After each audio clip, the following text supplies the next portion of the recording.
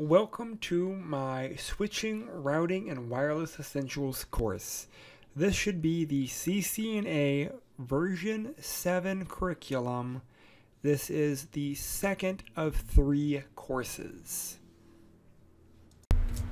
Module 16, Troubleshooting Static and Default Routes. So, we're doing 2 main things in this lecture. We're talking about packet processing with static routes and troubleshooting IPv4 specific static and default route configurations. So jumping right on in, 16.1 packet processing with static routes. We've already looked at what static routes are and how they work and how they function. So the process is, if a IP address comes in and it matches the static route. For example, here we have R1 sending data.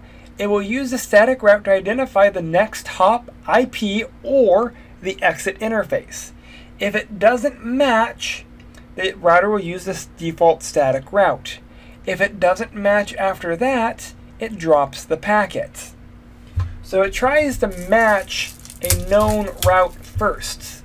Then it will use a static route, and then it drops it if all else fails.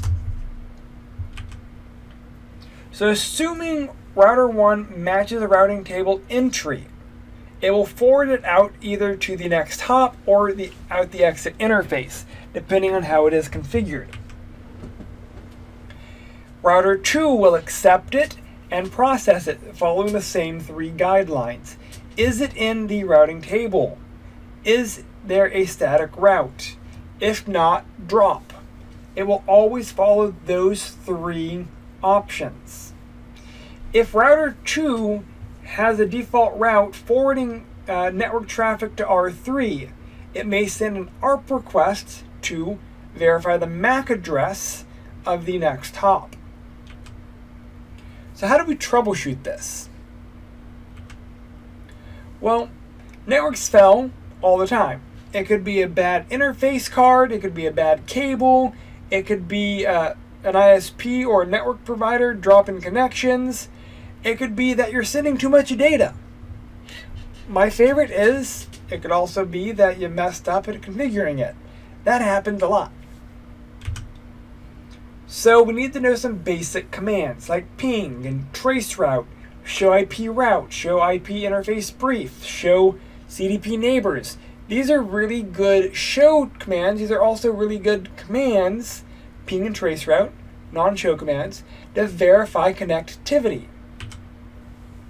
So if we're looking at connectivity between PC1 and PC3, we can see if there are static routes available. We can see if there is ways to forward traffic. Maybe we need to add a static route to solve an issue. Maybe we need to allow other content to be there. So the nice thing is, normally with troubleshooting, it's going to be looking at what we know, looking at what we think we configured, verifying that we configured what we think we actually configured, and then trying to solve the appropriate problems. Troubleshooting is probably one of the hardest skills because it takes time, resources, and energy.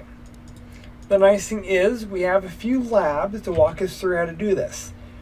This is the last module. It was pretty straightforward because part of it's all about troubleshooting and understanding their process. So we have 2 main labs, and again we looked at kind of understanding how the router will take a packet coming in and the 3-step process.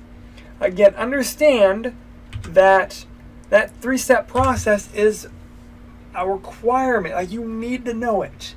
It will look for a matching route in the route table.